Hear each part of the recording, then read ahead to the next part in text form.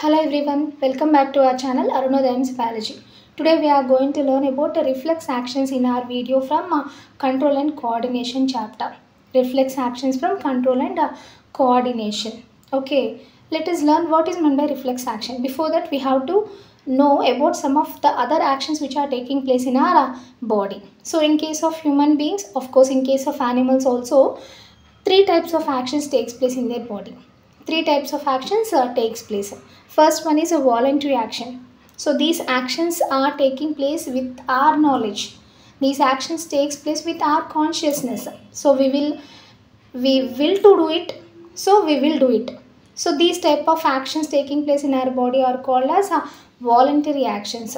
For example, walking, running, reading a book, writing on the blackboard. So all these are the actions which takes place with our knowledge, which takes place with our consciousness. We want to do them, that's why we are doing them. So those type of actions are called as voluntary actions. Okay, second one are involuntary actions. Involuntary means the actions which are not voluntary in nature. These actions takes place without our control. These actions takes place without our knowledge, without our consciousness. So those type of those type of actions are called as involuntary actions. Examples are like heartbeat. So at present our heart is beating. Of course we don't want to do it. We are not controlling that, isn't it? Those actions are not under our control. It is beating continuously in order to pump the blood. Food material is digesting in our stomach and intestine without our knowledge, isn't it? So we can't control it. We can't stop it, or we can't make it faster. So those type of actions taking place in our body without our control are called as involuntary actions. Okay. Third type of actions are reflex actions. So these actions takes place within fraction of seconds in our body. They take place involuntary without our knowledge only, but they will be taking place within a fraction of second. So that type of sudden, involuntary and immediate actions or responses are called as reflex actions. For example, withdrawing our hand from a hot object. Of course, it is an involuntary action, but it is taking place within fraction of seconds now. That's why we can call that action as a reflex action. So immediately you have to withdraw your hand from a hot object. Otherwise what happens? Our hand will get burnt. So still some more examples are there which are taking place in our daily life. Some more reflex actions which are taking place in our daily life. See, I jumped out of the way of the bus reflexly. So you are jumping out of the running bus reflexly without your knowledge. You pulled your hand back from the flame reflexly. So unexpectedly you put your hand on a flame and you withdraw it unexpectedly only, reflexly only. I was so hungry, my mouth started watering reflexly. So I am so hungry now. So my mouth waters immediately when I see a food material. So all these are the reflexes which we experience in our daily life. So these actions or these responses are involuntary and they are taking place within fraction of seconds also without our knowledge. We are not controlling them. Okay, so those type of reflex actions are taking place in our body, and these reflex actions help us to save us from dangers actually. So what is the purpose of these actions in our body? These actions save us from dangers. For example, you are walking in bushes. Suddenly you saw a snake. What you will do? You will run away from it, isn't it? Run away from that place. So without your knowledge, without thinking about it for some time, isn't it? If you think about it for some time, it will get late.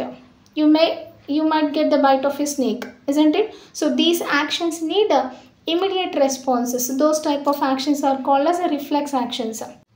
Actually, there are three components in our nervous system: brain, spinal cord and nerves. These are the three components of our nervous system.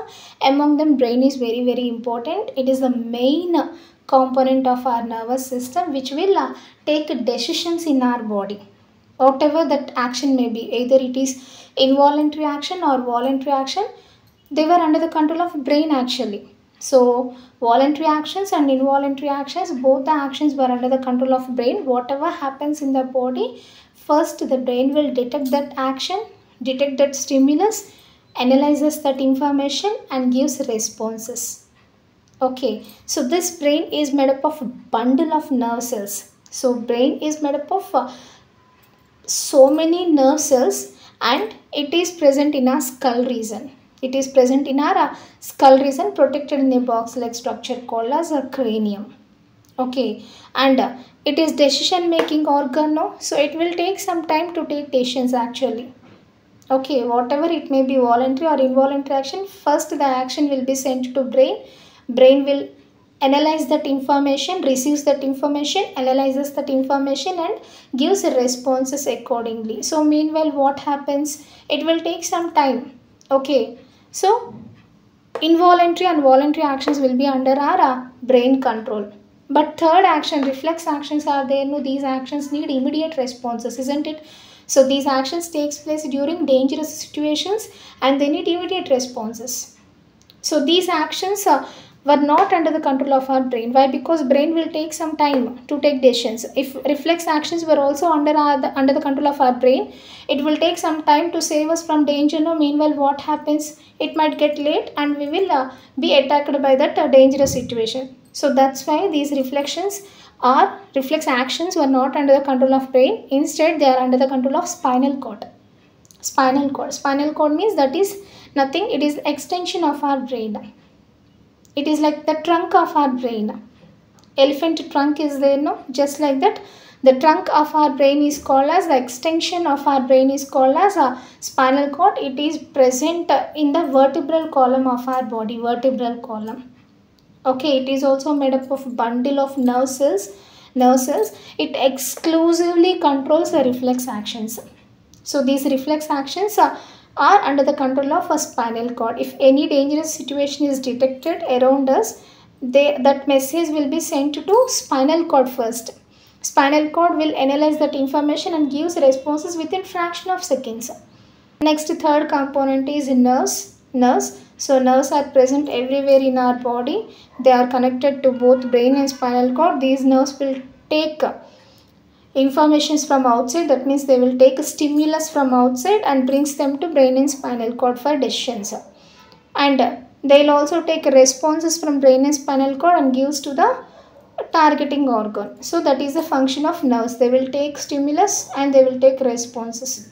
Take stimulus to brain and spinal cord, brings responses from brain and spinal cord to organs. So totally there are 3 organs in our body. Brain, it will take all the decisions in our body, both involuntary and voluntary, but they need some time.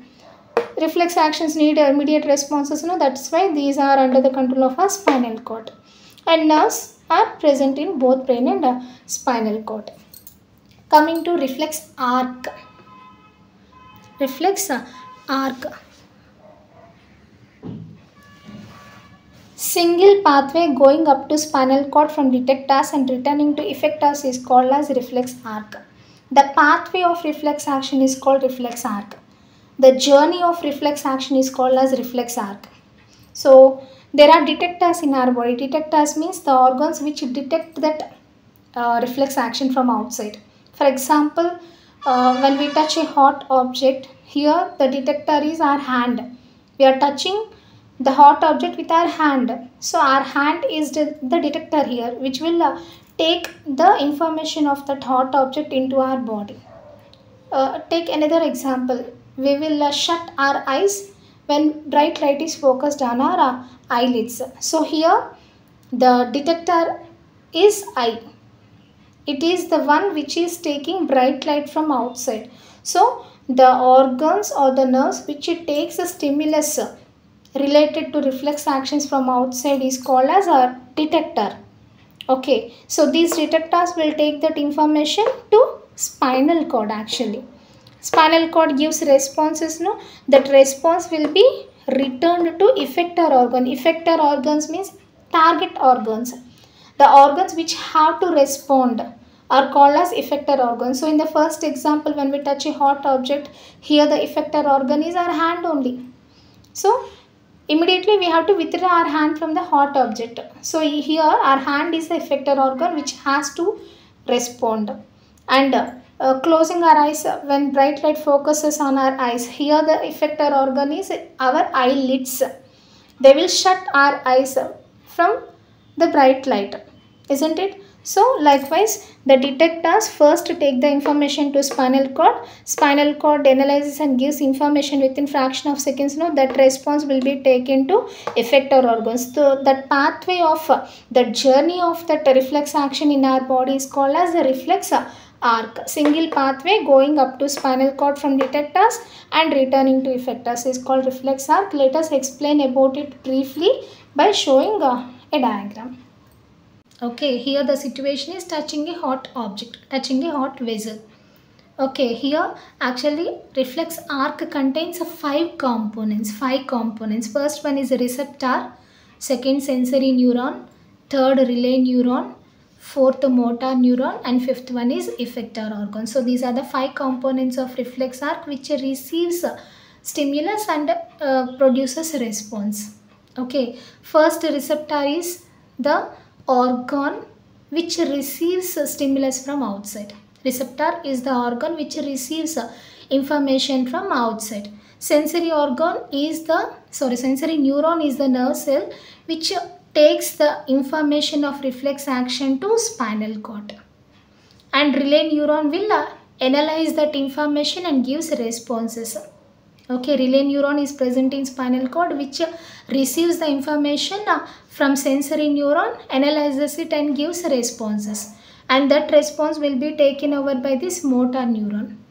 This motor neuron will take response from the relay neuron and gives it to the effector organ, fifth component. Effector organ means the target organ, the organ which have to respond for that reflex action is effector organ. So this motor neuron will give that response to effector organ. So these are the 5 components of a reflex arc. Let us see how this will happen.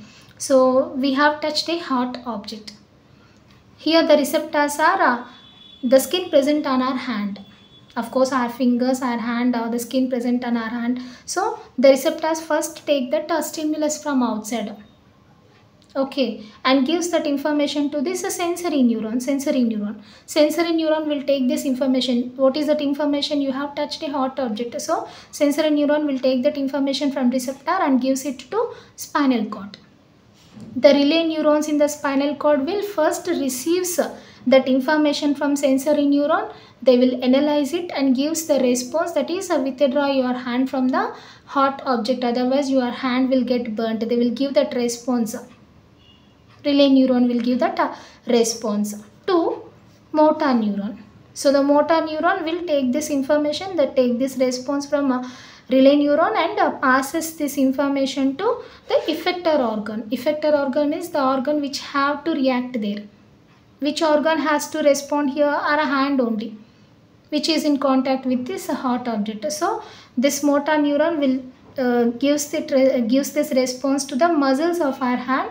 So muscles will take that response and immediately contracts, and they will help in withdrawing our hand from that hot object. So this is what happens in our body during reflex actions. So this is the pathway of our reflex actions. This is the journey of our reflex actions. So that journey is called as a reflex arc. So take another example. When bright light focuses on our eyes, we will immediately shut our eyelids. So in this dangerous situation, what happens in reflex arc?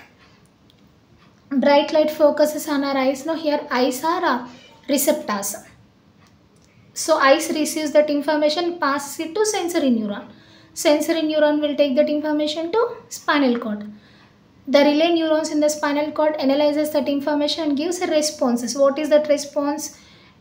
Shut your eyelids. So that response will be taken by the motor neuron from relay neuron in spinal cord. So this motor neuron will take that response to the target organ. Here the target organ is eyelids. So the motor neuron will give that response to eyelids. Our eyelids will shut our eyes and protect our retina from bright light. So that is about the reflex actions and reflex arc taking place in our body. So that is our video. So today in our video we have learnt about different type of actions taking place in our body, especially reflex actions. Okay, we have learnt about their definitions, we have learnt about their journeys also. That means we have learnt about their pathways also. Okay, if you have any confusion or if you have any doubts, please feel free to ask me in comment section. I will clarify your doubts. If you find this video useful to you, please like this video and share to your friends. Thank you so much for watching. Jai Hind.